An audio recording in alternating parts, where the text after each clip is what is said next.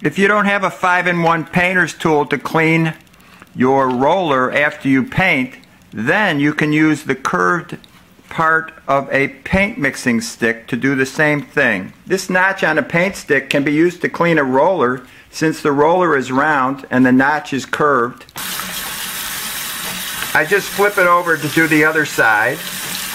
I rub an old bar of soap into the nap of the roller. After the roller dries out, you can use the curved part of the paint mixing stick to fluff up the roller so it's ready for the next job.